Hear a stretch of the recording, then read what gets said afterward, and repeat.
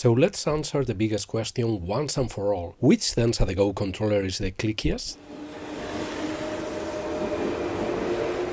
Hello and welcome back to the Yamanote. Alex here with a very special video today, because what I have here is the brand new Densha de GO controller produced by Zuiki for the Nintendo Switch.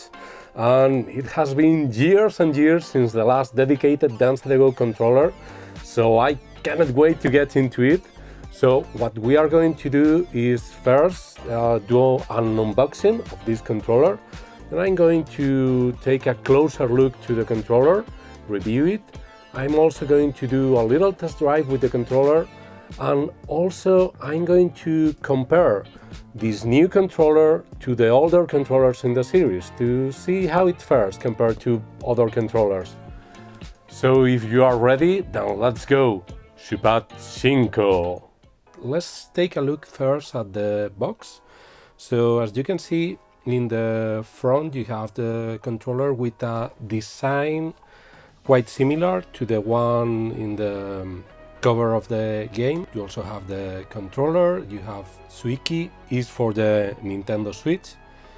You also have the Nintendo license seal in the top.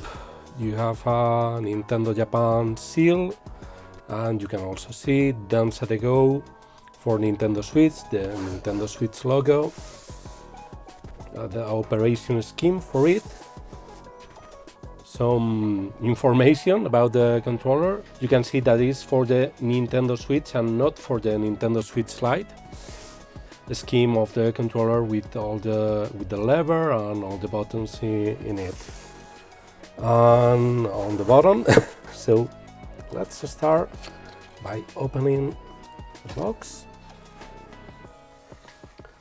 And there you have it. You can see that is only for the Nintendo Switch when play in dock version. Is not for the Nintendo Switch Lite or for the Nintendo Switch in handheld mode. So we are going to open these flaps, and there's some kind of instructions in plastic, and another box. Oh, let's see, how can we... Oh, all right. So it seems that we have to pull this. Yeah, I'm pulling. Okay, ooh, all right. We'll be leaving that over there, and there it is, controller itself. So let's pull it carefully. All right. I'm going to leave it there. So as you can see, there are more card there to keep the controller in place. Sorry. And I have to say that I received the controller from Japan, from Amazon Japan, without any trouble to the outside or the inside. Here we have the cable for it. Cable is also in a plastic box, in a plastic bag. Okay, and there we have it. Careful there. Wow, look at that. Wow, it's a neat piece. All right. Okay, so this is the Densha de GO Zuiki. You can see it again. Zuiki. Thank you, Zuiki, for producing this controller. And there's a Velcro strap on the cable. I think I can just... No, I'm going to open it. And well, this is a really long cable. Like, okay, this must be 2 meters, something like that. More than 2 meters, actually. Some plastic covering this. Right, So this is an official Densha de GO controller. As you can see, you have the Densha de GO logo, the new one that was introduced after the 2017 arcade game, produced by Zuiki and for the Nintendo Switch. And it's really nice. It's really nice to have it in your hands. It has a nice weight to it. And also I really like the finish on the plastic. It's all plastic and there's a different feeling from the base to the handle. It's like a more polished finish in the handle. And this controller is modeled after the current one-handle controller in use by JREs. This is the type of controller that you can see in almost all the trains featuring Densha de GO Hashirō Yamanote-sen. It's modeled after the real thing, but is smaller in size. The Mamicon, the master controller, is a little smaller, and you can see it when you put your hands into it. Hear that? Sounds really nice. And this is especially noticeable being a smaller controller when you look at the right hand rest handle. That will be like this, because the real thing, this prong goes all the way to, so you can put your whole hand into it, while here is more like using your hand like this. And also it doesn't have the green button that is used to start the train in stations with a slope.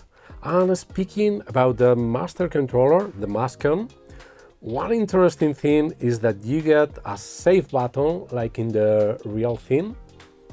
So in order to go into the power levels, you need to press the button.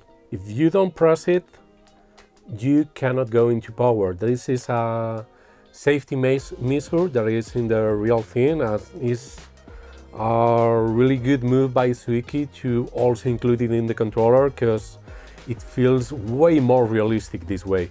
And of course you can go into the brake levels, and in the end is the emergency brake that, as you can see, has a little bit of resistance into it.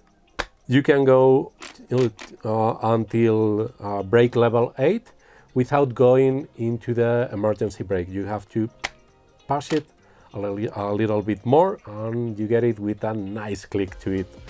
Also, you have all the Nintendo Switch buttons in the front. That's a really good thing, because older controllers in the series, they only had the required buttons for the game, so it's a good thing, especially if you want to use this controller with other train simulation games. It feels so good in your hands, and also it feels so good to have a new Densha de GO controller. That, wow! Time now for a little test drive between Shibuya and Meguro on the Yamanote line, driving the E235 series that has the exact same type of controller as the Zuiki controller. All the doors are closed, safe to depart now. Shibuya 5. And as you can see, the controller sits pretty comfortably on my lap. And we have a 65 speed limit, upcoming 85 speed limit. Dimming the lights now for that E231 500 series. Alright, 85 speed limit. And as you can see, once you get some practice, it's really easy to activate the buttons while keeping your right hand on the rest handle. That's something very useful. Alright, we are approaching Ebisu. We have an upcoming 55 speed limit. And there goes the Narita Express. 55 speed limit, upcoming 50 speed limit. some GRE's workers there. There goes the Narita Express. And now we are going to make a stop at Ebisu.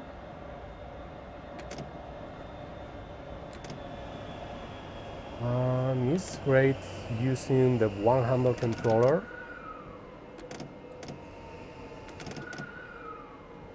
Although this stop maybe is not going to be so great, but yeah, the feeling really is.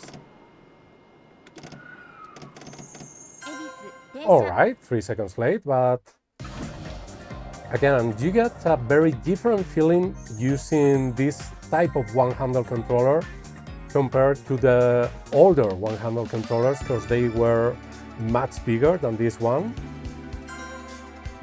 since they were designed from two-hand one-handle controllers. And yeah, it's true that this controller is a little bit smaller than the real thing, but nonetheless it's pretty comfortable. And we get an S and an A.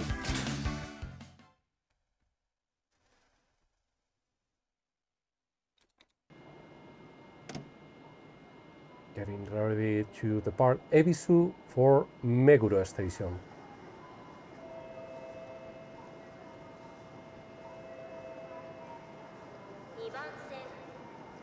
It would be great to have a bigger rest handle for sure, but still pretty good. Alright, all doors are closed. Safe to depart now. Supat 5. Departing Ebisu Station. And we have a 55 speed limit, upcoming 70 speed limit.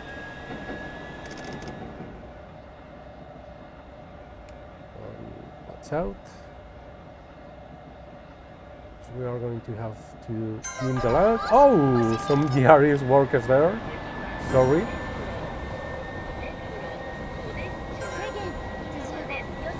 Upcoming 85 speed limit. I went over the speed limit, sorry there.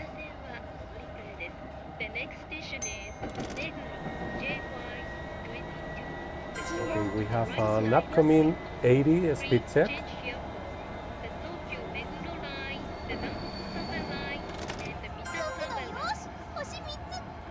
Nice. Dimming the lights for that E235 series. Good there. Upcoming 60 speed limit. And one thing that I really like about this controller is departing from the stations, because you have to release the brakes and then you have to push the button in order to move the train, to give power, and that's awesome.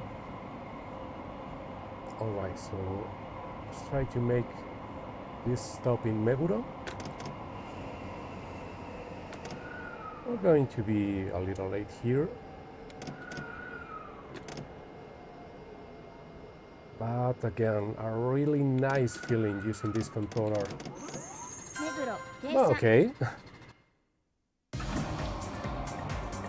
So that's it.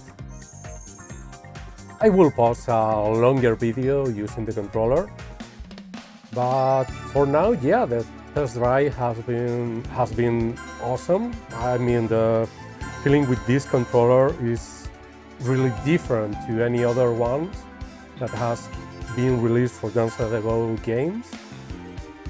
And yeah, let's continue with the review. Okay, so this is the new Densha de GO controller, but how does it compare to older Densha de GO controllers? Well, let's take a look at it. So what I have here is the first Densha de GO controller that was released for the PlayStation 1 with the first game, and as you can see, they are of a similar size. I will say that the Zuiki controller is heavier than the original controller, and you can see they have a similar base, and all in all they have a similar size. And of course the first controller was modeled after the 205 series two-handle controller with the separated power and brake levers. And let's move to the one of my favorites, the one-handle controller for the PlayStation that was released with Densha de GO 2. So this one is heavier than the Zuiki controller. I think this one has weight and that's why it's way heavier than the Zuiki controller. Nonetheless, you can see that it's bigger in size. Also the base.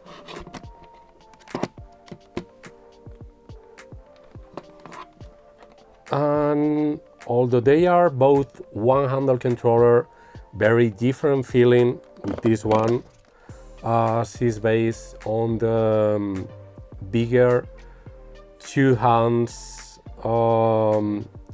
type of one-handle controllers. Although this one only has like a handle and a half in order to access the buttons there. But yeah, you can see the difference right there if you are right now thinking about one or other one-handle controller. And next we are going to move to the Type 2 that was released for the PlayStation 2. Again, the Type 2 controller very similar in size to the Type 1, I should say. So there you have it. Yeah, pretty similar. Weight-wise, the Zuiki controller is heavier than the Type 2 controller. Of course, the Type 2 controller comes with a pedal for the horn that you can add right here. Again, a different type of controller. This is a two-handle and this is one handle, because this of course is just a rest handle. But you can see the difference between these controllers, and maybe you have noticed something that I'm really missing with this controller, and that in my mind would have made this kind of the perfect controller. And that is that this controller doesn't have a place for the rail pocket watch. Like every other controller before this one has that place for your pocket watch. That's true for the Type 2, and of course that's also true for the Type 1 controller, but that is not true for the Zuiki controller. There's no place to put it, and I get it. They have added the right hand rest handle. They also have all the buttons in here, and they wanted to keep it into a more compact form. But again, that was kind of a tradition that you had your place to put your rail pocket watch. Nonetheless, this is a magnificent controller. I love it. So far it has been great playing with it. By the way, I'm playing on the PS4, but you can very easily play with it using a Titan 1 or a Titan 2 game device for it. So now we've seen how the new Zuiki controller looks compared to the older controller, but what about the sound? Or more exactly, how clicky this new controller is compared to the older controller? Well, let's find out.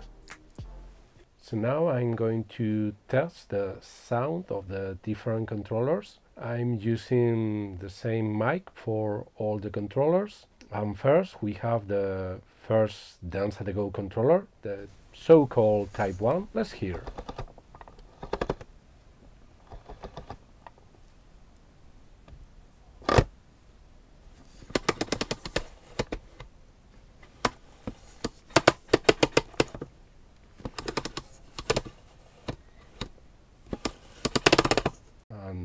This is the one-handle controller released with Densha de GO 2.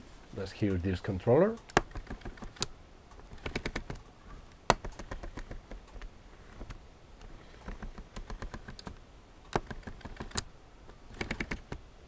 Here we have the Type 2 controller released for the PlayStation 2. Let's hear this controller.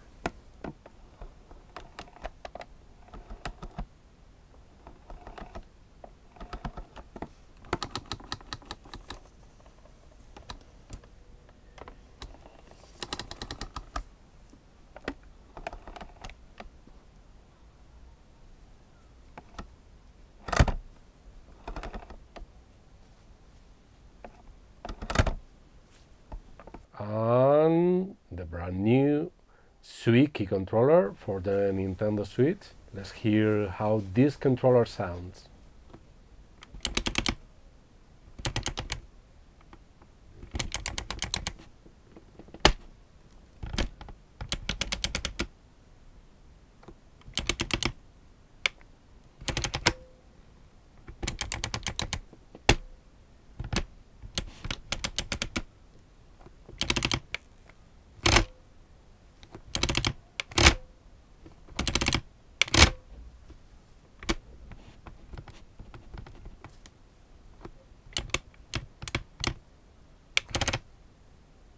And that was the sound test.